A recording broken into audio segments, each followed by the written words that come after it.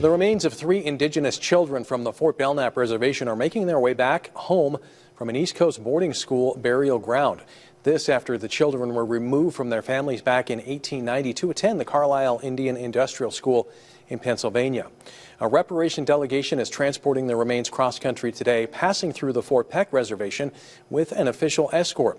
It's an important historical and cultural effort spearheaded by local tribal historians and funded by the U.S. Army Corps of Engineers. Alameda Heavyhair died at the age of 16 in Pennsylvania of tuberculosis. She was part of the Lambeau family line that family tells us a convoy of vehicles is carrying the remains, which are each in small 3x5 caskets wrapped in buffalo robe. It feels good to have her back with us here and in the Lambeau Cemetery. She's a part of us, so she's part of our family.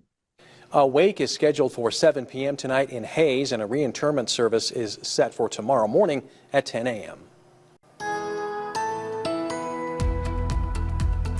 Yesterday was a cloudy, cool, and rainy day, but today we have had much nicer weather throughout the entire state of Montana, as we have had partly cloudy skies in most locations. It's also been mostly dry today, just a few isolated showers out there, mainly in locations east of I-15.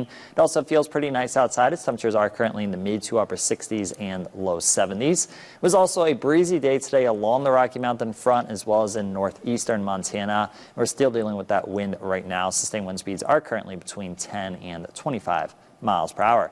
Taking a look at your forecast headlines, a disturbance is going to pass through our area tomorrow, so we're going to have a mixture of sun and clouds. There will be a few showers around later on tomorrow. We are going to be dealing with widespread gusty winds as well. Heading into this weekend, we are going to have pleasant fall weather, but a frost and/or freeze is possible in some areas tomorrow night as well as Saturday night. And I'll let you know just how cold those temperatures are going to get in my full forecast in a few minutes.